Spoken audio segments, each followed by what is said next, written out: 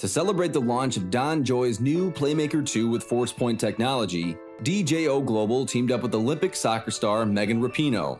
The day of production was very fast and furious, and in classic Pinot fashion, she brought her A game and her infamous game face. Amongst the whirlwind of activity, we were fortunate to sit down with Megan and hear her compelling story of injury and recovery. Megan talked about her own stories of defeat, heartbreak, and eventually her road to recovery and ultimately her victory over her knee injury. I knew for me that it was time to just slow down, do my research and seek out the best people to help me recover. Although Megan's story was a personal one, she wanted to share her experience to educate and get the word out about prevention and recovery to the overwhelming female audience that suffers from injury.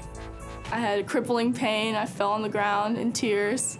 My trainer, he told me, your ACL's torn. It was heartbreaking.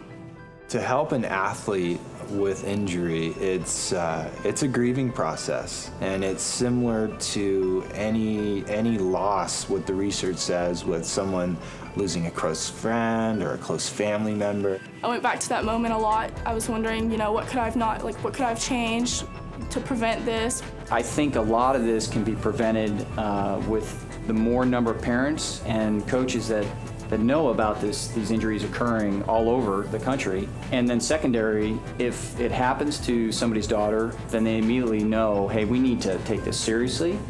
We need to go get her checked out and then ultimately know that she can recover.